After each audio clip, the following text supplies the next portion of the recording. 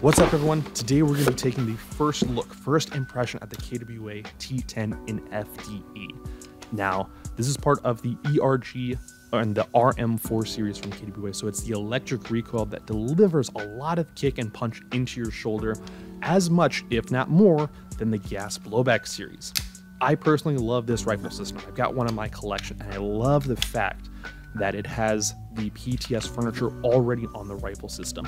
Not only that, but it complements that super sick two-tone coloration that I personally am a huge fan of already. Now, in the box, you are going to get your instruction manual, a sticker, and your Picatinny to M-LOK rail adapter system. You're also going to get a Magpul style of magazine. Very cool looking. They are going with a licensing for that. And if you want an example, this is my T10. If you guys are interested in the T10, go ahead and check it out on our website and other YouTube videos that I have.